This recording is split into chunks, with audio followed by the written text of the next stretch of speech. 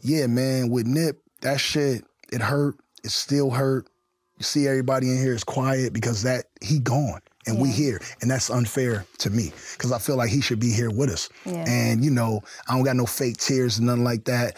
I got everything with me is just always authentic. And the reason that I'm drawing this out is because I'm doing my part on my friend's show, and I know we just met, but we are alive. And when I leave here, after I hug you, I get to go out and like see my kids and go to the studio and finish my day. And I swear I do not like that he is not here to go on with his life. And that shit hurts my fucking feelings to the core. I'm not going to even play no games with how I feel about that. It hurts that Nip ain't here.